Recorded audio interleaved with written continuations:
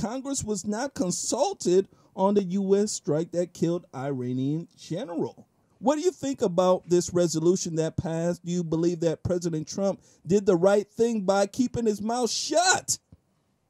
Well, I think there's three issues here, Jermaine. The first of which is the President of the United States, whoever it is, does not need to consult Congress about an action like what Trump took, because it's considered prevention of imminent harm to Americans or America. Presidents going back 100 years have all taken actions like that. War powers has to do with consulting Congress before declaring war that will be extended and intensive. So Chris Murphy, for example, the Democrat from Connecticut, slammed Trump for not getting approval, as did other members of Congress, and they voted for this war powers resolution. It's non-binding. It means nothing. It's for optics, as if to suggest what Trump did was wrong, even though I believe it's Article 2 of the Constitution, which they can't overrule, gives the president that right. Now, were the president to declare war on Iran, he would need congressional approval for that. Now, having said all of this, it's really interesting, with the exception of Bernie Sanders as an example, even the Democrats could not say anything good about Soleimani. What they were worried about, Elizabeth Warren, Chris Murphy, Sanders, Biden, and so on, that it would escalate. Well, the opposite has happened. Iran has backed down. They're scared to death, and they've got tens of thousands of demonstrators in the streets of Tehran protesting against the regime for what the regime did in response, which was slaughtering everybody on a Ukrainian jet the other day. Originally, they said it was not them. Then they said it was mechanical failure. Then they said they opened the black box and read it in the black box. And then Boeing came out and said, that's impossible. You can't open it. You don't know how, and you don't know how to read the data. And then finally, a video came out showing the missile coming up from the ground that destroyed the jet. And Iran last night said, oh, you're right. We blew it up. It was a mistake, but it's Trump's fault. Absolute insanity, and hopefully the rest of the world unites against them on this issue, including the Congress. I might say one other item that caught them in their lie. I did the research and did a show earlier this week with this subject matter. A jumbo jet taking off is going between 170 and 200 miles an hour. Very, very slow, very, very large, going straight up. 200 miles an hour. An incoming missile, which Iran says they thought this was a missile, is coming straight down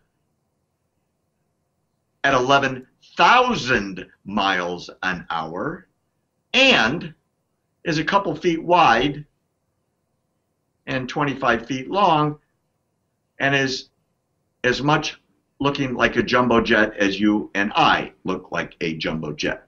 So they blew it up on purpose. Somebody made the decision. I can't imagine some schmo in an anti-missile battery next to the Tehran airport deciding on his own. I'm sure this went up the chain of command, and somebody higher up made a decision to slaughter these Canadians, Ukrainians, and Iranians that were on this jet. I hope that people like Chris Murphy and Elizabeth Warren, I have no hope for Ilhan Omar, will come out and say, you're right, we should have killed the bad guy, and the war powers have to do with the declaration of war, and what Trump did was fine. That's what I hope happens in a moment of sanity coming out of our Congress. In your mind, what does this mean for the layman, the lame person, when they hear her make a statement like this? Now, we know that she doesn't want, him to make these moves without consulting her. But what's the motivation behind this? I think, and I say I think because a lot of what she says is literally indecipherable. You know, It depends whether she had her medicine or too many drinks in the afternoon, according to many pundits. I don't have any personal knowledge, but they say all the time she has 3 drink lunches and then goes to the podium, and you can't understand what she means. This is kind of like that kind of statement, because it's not law, nor is it procedure ever for the president to consult with Congress before a move like this. Barack Obama didn't do it. Bush didn't do it. Clinton didn't do it. Carter didn't do it. Reagan didn't do it. None of them did. They tell Congress afterwards in a briefing, which is what happened.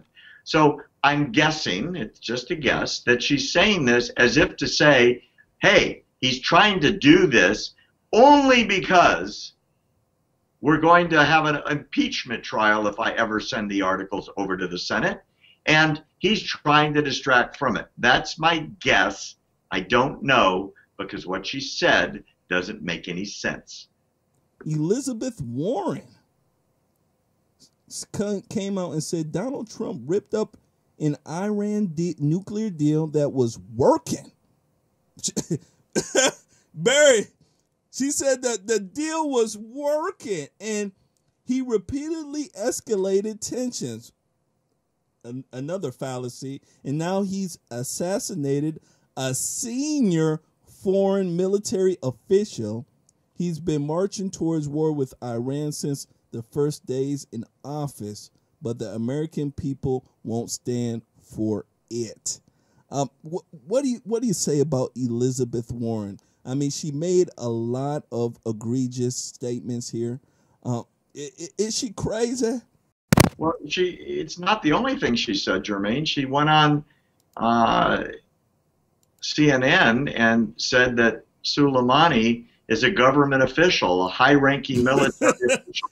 I guess in the same way, well, Hitler did run the army, and Mao did run the army, and Mussolini did run the army, and Stalin did run the army, and all of them killed millions or had a hand in it.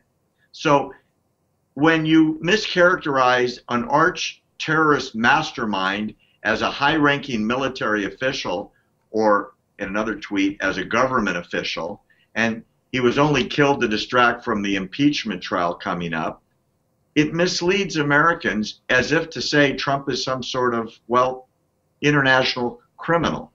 The truth is, he was the worst terrorist on planet Earth. And the truth is, the Iran nuclear deal caused Iran to have the money to export terror all over the world. Even John Kerry said when he was Secretary of State, when the deal was signed, yeah, they might spend some of this money on terror. Well, guess what, Secretary Kerry? They spent billions exporting terror all over the world, building long-range ballistic missiles, never stopping their nuclear program. They have now withdrawn from the deal altogether, and they're enhancing uranium as fast as they can.